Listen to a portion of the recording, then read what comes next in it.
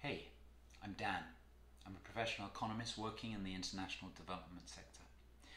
I wanted to provide some tips on how do you go about developing a career in development economics. And I wanted to summarize all 5. I then will make videos on each one of those tips to go into a bit more detail. I hope that these tips allow you to reflect on how to build the strongest path into development economics. Here's the tips.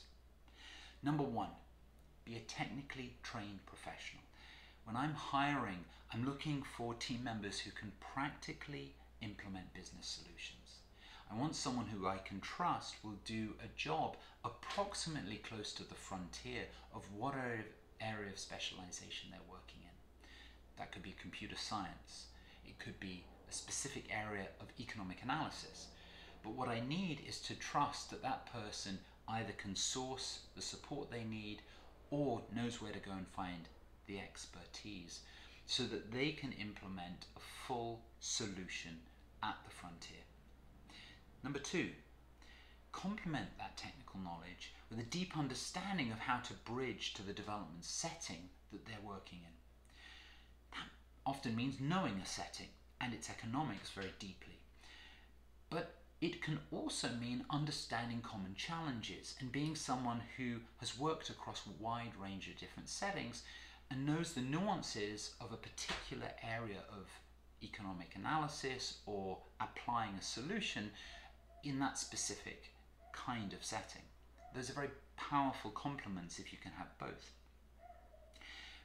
You know, a part of this is having deep relationships to specialists in other disciplines so that you can bridge your economics through to other disciplines.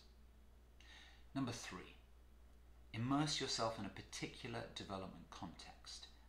There's no way you can ever read about, watch enough videos, or truly understand what it's like to work or live in a developing country setting or a development setting in a richer, middle income, wealthy nation. There are lots of environments that constrain along multiple different margins the application of economics, the solutions that economics implies. And the only way you're going to understand that is by living somewhere and preferably working somewhere. So I spent many years in Nigeria, I lived in India for a while, I've worked in many countries now, and the idea that I can just apply a solution simply doesn't add up. And so having experience of immersing myself in the breadth of everything from the food all the way through to how people think through problems is critical to being useful.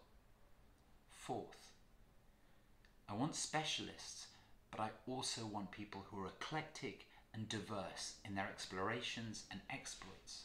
And I think the best people that I've met working in the development sector are just interested in a lot of different things.